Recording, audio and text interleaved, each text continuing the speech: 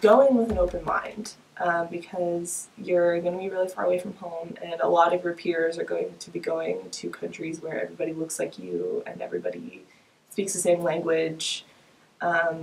And so going into a situation where not everybody looks like you and not everybody speaks your language is very intimidating, but it can be like the most rewarding thing you can experience. So I would definitely recommend just going in, try to go in without any expectations and just take it for what it is.